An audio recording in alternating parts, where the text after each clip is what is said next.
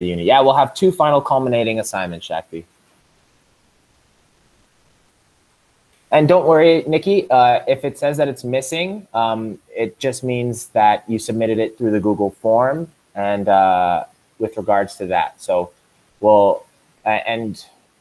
yeah, so you should still have a mark. It should still be there if you submitted the Google form, but you had to actually submit the Google form in order for it to show up. Okay, so let's start with lesson 9, the cell membrane. And we're going to look at the aspects of how the cellular membrane kind of controls movement in and out of the cell. And this is kind of that big thing that I was talking about yesterday with regards to that phospholipid bilayer and talking about the general concept of all of the things that we've basically been learning and focusing on the last couple of days. So recall that eukaryotic cells, they have that membrane-bound organelles, and most importantly, they have that plasma membrane that kind of holds all of those organelles inside of that cell and that cytoplasm. And it's very important to recognize this because at the end of the day, eukaryotic cells evolved from prokaryotic cells. And that infolding and endosymbiosis that you learned about last year in grade 11, which created those internal membranes like the endoplasmic reticulum, the nuclear membrane, the chloroplast mitochondria, all of that allows for that cell to function. Without that internal membrane, without that phospholipid bilayer of that cellular external membrane, none of what we're studying would be possible because the separation from that extracellular fluid from the cytoplasm or the cytosol is what allows for that control of in and out movement for cells to actually participate in many of the functions that they need to do. So when we look at that model, that it's on the left here, that diagram, if you will, it's very important to recognize that these membranes are fluid and they are not rigid, okay? Their molecules are not locked in place. They're fluid, they move as they need to. Anytime the cells are going to be performing any functions, you really definitely need to know how those functions work and the organelles that are responsible for that. So it's important to recognize that the membrane is kind of like the gate for all of those cellular organelles. These membranes consist of lipids and are embedded with proteins, which are able to freely move in a lateral direction along that cellular membrane. They cannot flip and invert, much like we talked about that yesterday. Someone asked the question of, can those phospholipid bilayers flip and invert? No. Same thing goes for those proteins that are in those phospholipid bilayers, but they can kind of shuttle around and move, but they cannot flip. It's important to recognize that the mosaic pattern, or whatever you want to call it in terms of that mosaic structure, it's important to recognize that there are many different proteins, all of which have a unique function. The cellular membrane isn't just this one static thing that has one thing that does everything. It's got hundreds of thousands of individual little proteins and groups of proteins and cholesterols and lipids and different types of fats and aminos that kind of contribute to the overall structure of that cellular membrane or that cell membrane. So when we talk about the fluid mosaic model, we're just talking about the fact that that cellular membrane is not rigid and it can move, and it's made up of many different proteins. So those are the 2 main things that you need to know with regards to that fluid mosaic model of the cell membrane.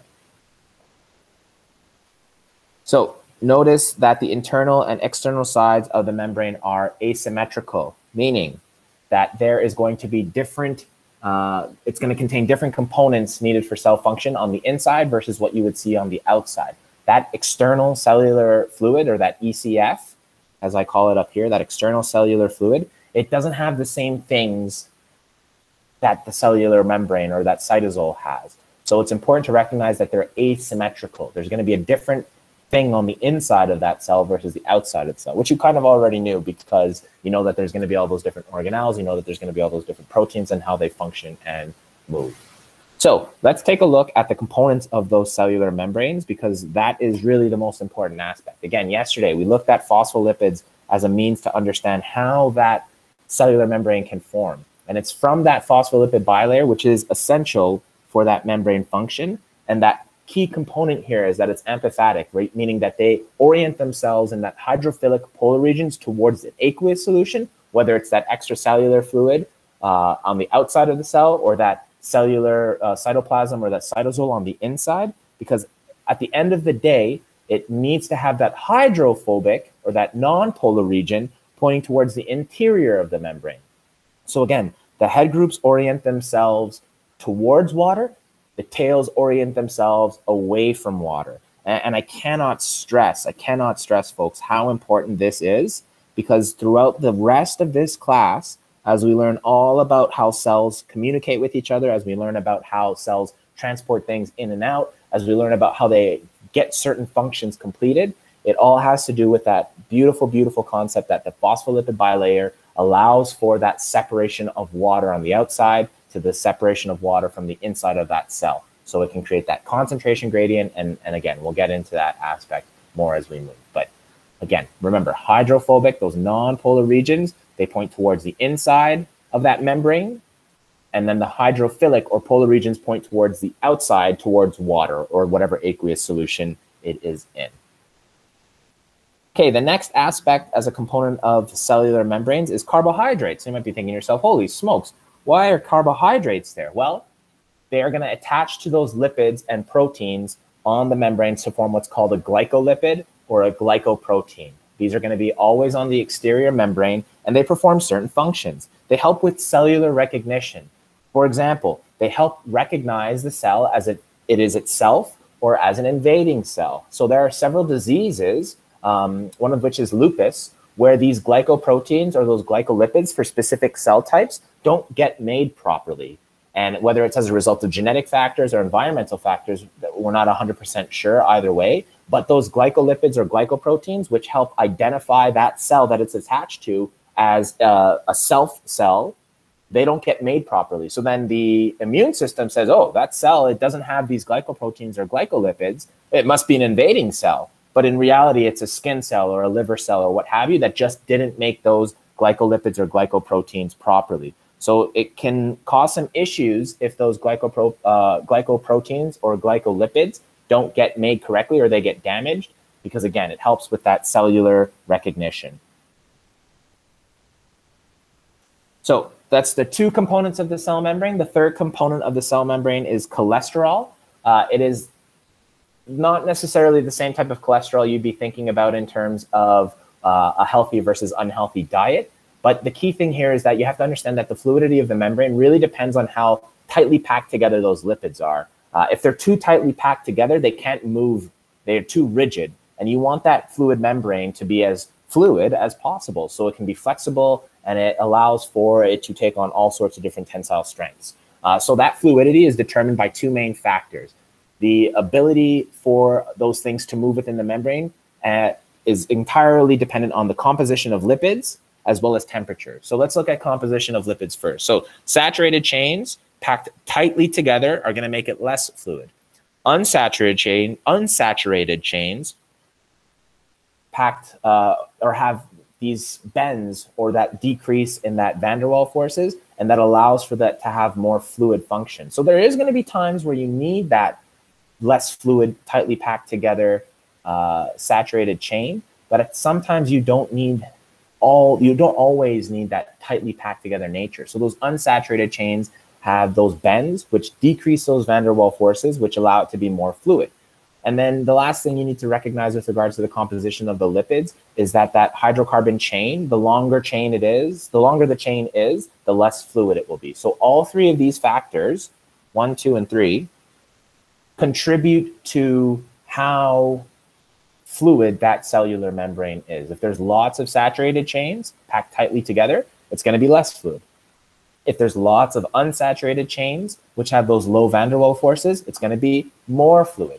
And if it's super long hydrocarbon chain, then those cellular membranes are going to be less fluid. And again, it's not going to be one or the other for those three compositions. It's going to have in some way, shape, or form lots of different aspects of it. So some of cells will have way more saturated chains. Some cells will have way more unsaturated chains. Some cells will have longer hydrocarbon chains for that phospholipid bilayer. It really is a combination of those three factors, but they all contribute to how fluid that membrane is.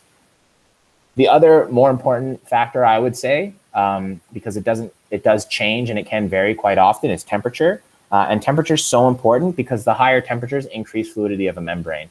So again, thinking back to yesterday when we looked at proteins and when we looked at enzymes, high temperatures not only denature proteins and denature enzymes, they also contribute to the fluidity of those cellular membranes within any living organism. So if it's too warm and those fluid membranes are too fluid and they're not as packed tightly together, the key thing here is that it's going to affect the structure of that cellular membrane. So why doesn't the hydrophilic part that's exposed to water dissolve? Because it's hydrophilic but insoluble, right? Regards to that solubility aspect, hydrophilic doesn't necessarily mean insoluble. Insoluble doesn't necessarily mean hydrophilic. It just has to do with the ionic structure as well.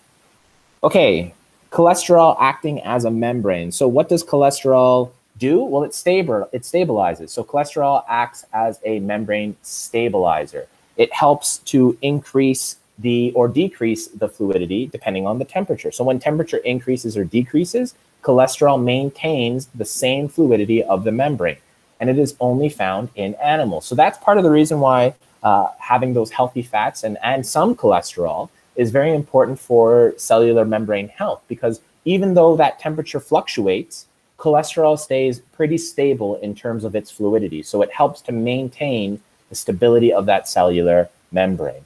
And the cholesterol molecule has that hydrophilic head, again, and it's got that hydrophobic tail, but it has two components of that hydrophobic tail, one of which is those hexagonal hydrocarbon chains. And you won't really have to know that too much, but just recognize that that cholesterol acts as a membrane stabilizer. Okay, one of the last things we're going to talk about with regards to membrane structure is membrane proteins, and they can belong to one of two categories. They can be what's called peripheral, or they can be integral membrane proteins. The key things here with regards to that is that peripheral proteins sit on the surface of that cellular membrane and they don't go through it. So they're hydrophilic, meaning that they're more than happy to stay in water. They won't react with it too differently. Sheaths won't form around it. They won't dissolve in that water. So they quite like being in water, and that's why they are peripheral proteins. They don't ever go through the membrane because they are hydrophilic. And they are also comprised of amino acids.